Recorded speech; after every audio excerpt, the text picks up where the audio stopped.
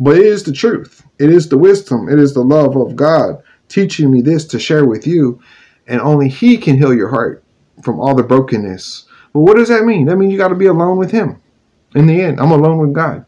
And now, in this moment, I share my relationship with God with you. Because God wants me to sacrifice for you, to show you love. So, let's get back to the piano. Amen. In Jesus' name, amen.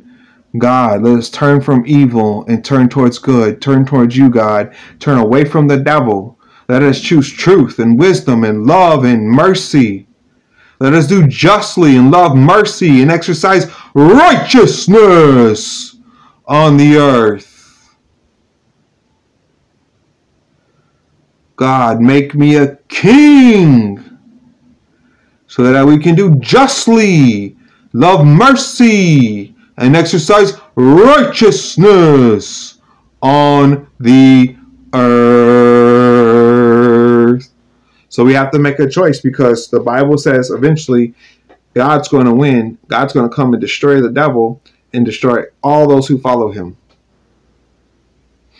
And don't we see that through globalization? They're trying to make us all robots. They're already talking about they're going to kill 7 billion of us, and then only have like 500 million of us.